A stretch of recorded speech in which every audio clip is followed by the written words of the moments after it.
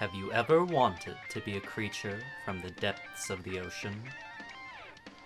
I mean, I haven't. Well, maybe a mermaid, but you can't bring tech underwater, so that kind of ruins the idea for me. But I would be interested in playing as, say, a shark or an octopus for a while in a game.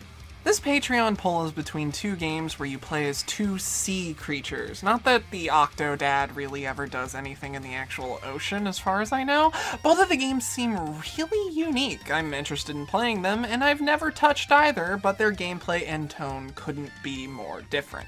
So yeah, Maneater versus Octodad, Dadliest catch. Standard poll rules on this one. It'll run for about a week, so it'll end around when the 8th rolls over to the 9th. Supporters on Patreon at the $5, $10, and $15 tiers get to vote.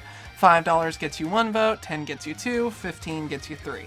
And if you want to throw in whatever amount just to vote, then don't want to keep kicking in every month, that's fine. I appreciate any contribution. Oh, and if you're wondering about stuff from the previous polls, I'll probably be finishing my Hellsing Ultimate video while this poll is running, but it's likely gonna get hit by copyright stuff, so it could be a while before that actually sees the light of day. The third Layton video is in progress, but you'll likely see a video on the winner of this poll before that one finishes production based on the length of the Layton 2 video. Probably.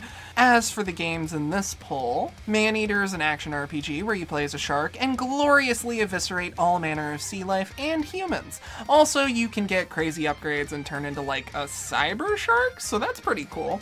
Sharks are among my favorite animals, and I'm always fond of games like Destroy All Humans and Stubbs the Zombie where you play as monstrous protagonists. To be clear, sharks aren't monsters in real life, but based on the gameplay I've seen of Maneater, they definitely are in this game. Meanwhile, Octodad's a weird one. You play as an octopus posing as a human, he's got a family and a job, and it seems like you just go through some daily scenarios where you try to avoid being discovered as an octopus. To emulate how difficult this would be for an octopus, the controls are kind of purposefully bad and clunky, which is always risky from a design perspective. I'll be real, there's no guarantee that I'll actually like this one, but either way, I'm interested in examining what does and doesn't work about the controls and gameplay. Plus, it's a cute and silly concept, so I'm interested. Oh, and to be clear, Dadliest Catch is technically a sequel to the first Octodad, which was a short game that was distributed for free. I'll only be doing one video, but I'll cover both games in it. After the week has passed and the poll is over, I'll pin a comment saying what won. If you want to go vote for or against either of these getting covered on my channel, you can hop on over to my Patreon, link in the description, or at the end of the video. Pick the $5, $10, or $15 tiers, and you should be good to go on that.